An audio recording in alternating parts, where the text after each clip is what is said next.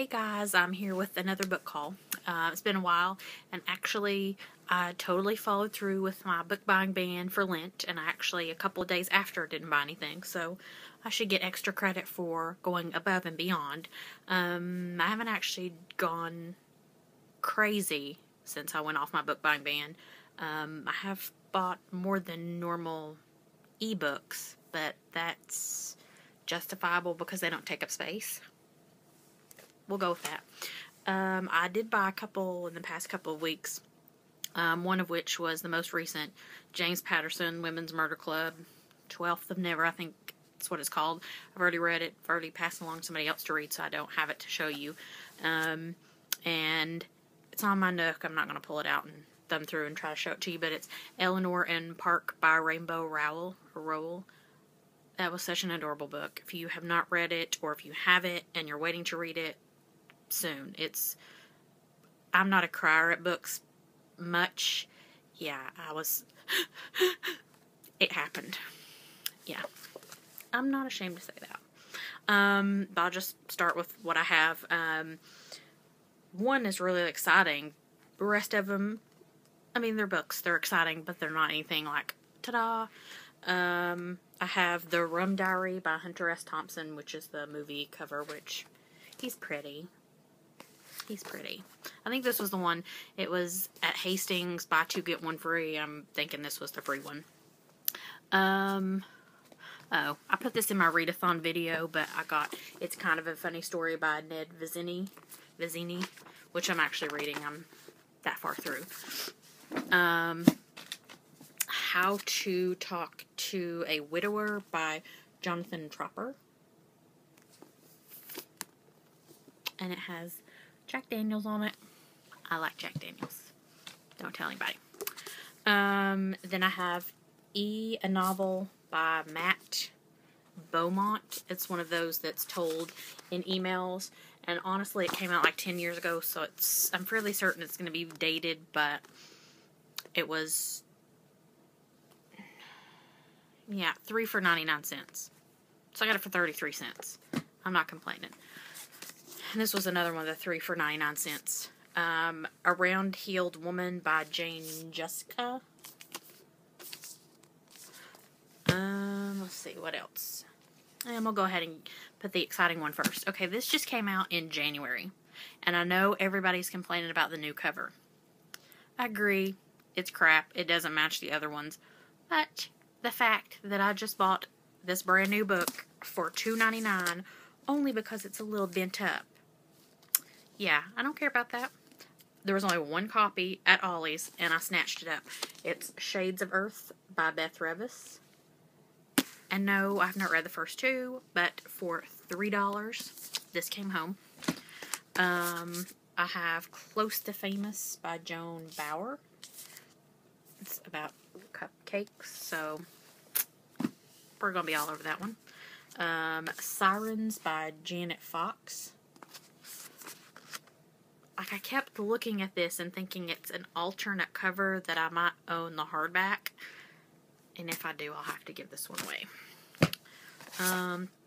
Hope Was Here by Joan Bauer, which I did not realize until now that I don't know if they're a series, but I'll look into that. I think I saw this on Misty the Book Rat's channel, actually, and the cover is really plain but pretty. Amelia Ann is Dead and Gone by Kat Rosenfield.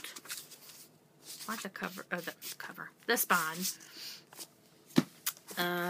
Small Damages by Beth Kephart.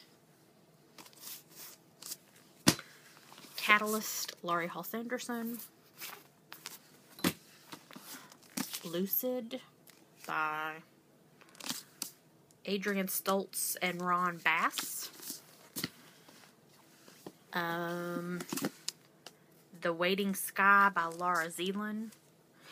And this one is a really pretty cover, and what drew me to it is it's about a tornado chaser. And one of my favorite movies is Twister.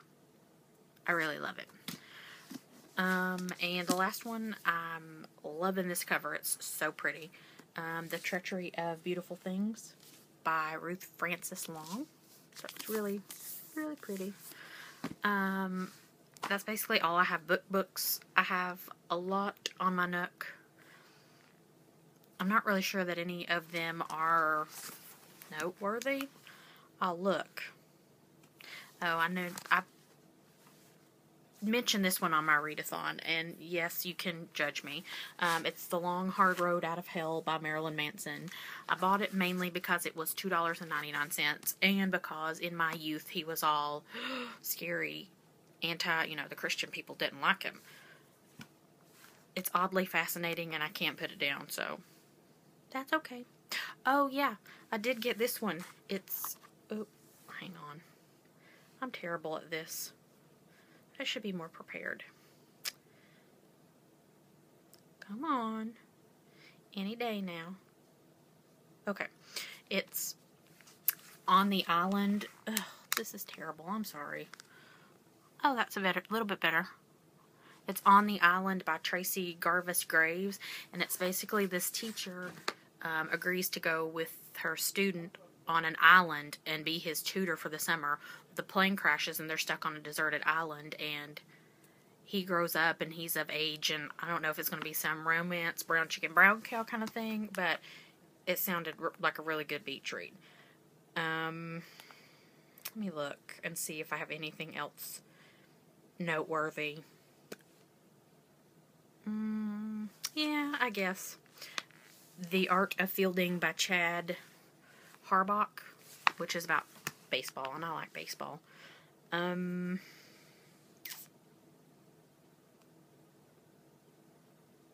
Yeah, I do have quite a few more. I Hunt Killers by Barry Lyga. Alex Cross Run by James Patterson. The Selection by Kiera Cass.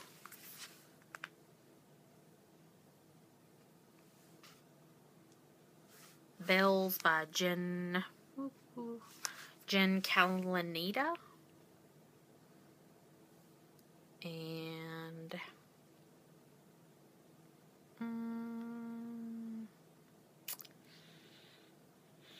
I'm thinking that's it.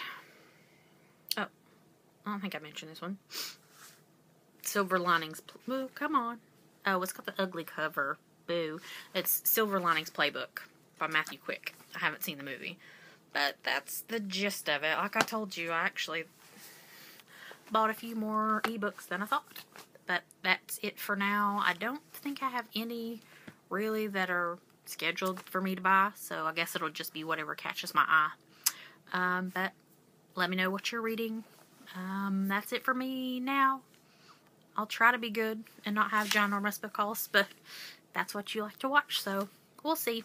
But I will talk to you guys later. Bye.